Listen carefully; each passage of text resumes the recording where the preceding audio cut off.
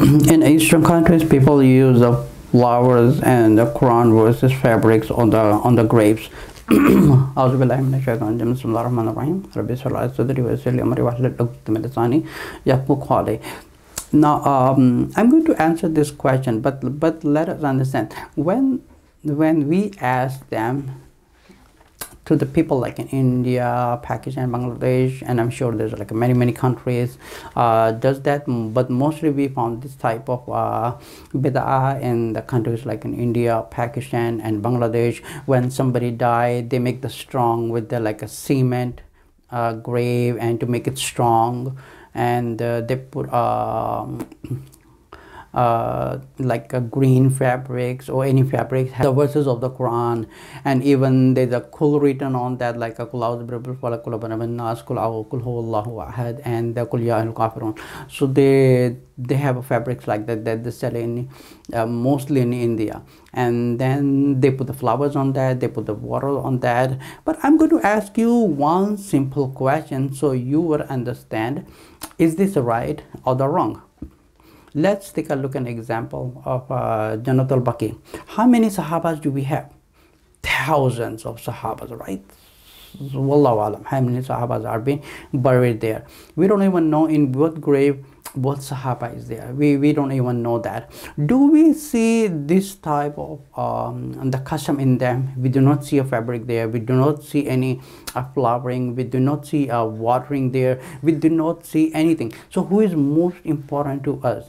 The Prophet ﷺ. Then the most important to us are the Sahabas. If you look at the Jannat al-Baqi is completely flat. It's not even allowed to put the name, it's not even allowed to put the fabrics, and it's not even allowed to water that, it's not even allowed to put the flowers there.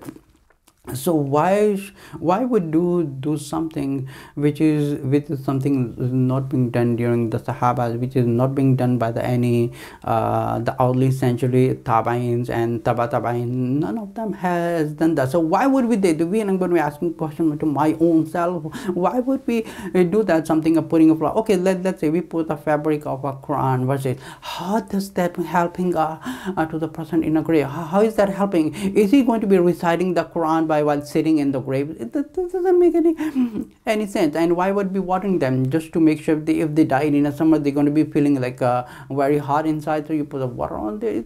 Come on, why are you making something, come up with something like a new ideas, and then they put the flowers? Why are you putting flowers there?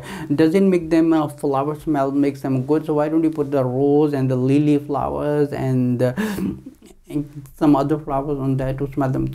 So who started that, and why you do that? Because it just like it becomes so much common, because the local imam does that wherever they're living at, and that's how the generations became doing the same thing. Nobody is understanding that the most important people to us are the Sahabas, even if they're grave in a Jannat al-Baqi are into the quantity of like thousands. We don't even know that. But if their graves are being so pure, their earth is so pure, that the sand of so pure, and there's no fabric, there's no names, there's no flower, there's no water, nothing. So why should we doing that?